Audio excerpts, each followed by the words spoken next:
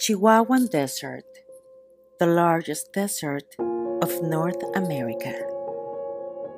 Once lush grasslands supporting bison, antelope, sheep, golden eagle, and prairie dogs. Nowadays unproductive, eroded, lifeless land. There is no water on site.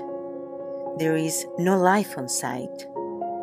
There is no hope on site. But there is something going on right in the middle of the desert.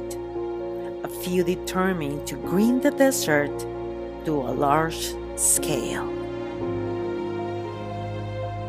Yes, they are the heroes of yesterday, the vaqueros or cowboys, once legendary for taming the wild.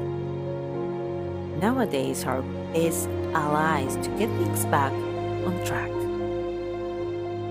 They are working in sync with Mother Nature, moving cattle every day using fences and water points, mimicking the migratory patterns of bison decades ago. As cattle moves, they fertilize and work the soil, so life can come back once rain hits the ground.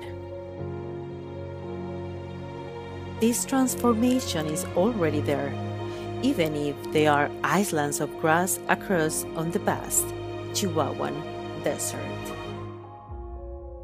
We can replicate these successful experiences.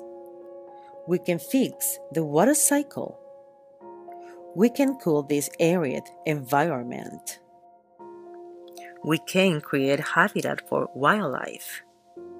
We can keep people on the land. We are in. We are cool. We are ranchers willing to tackle desertification.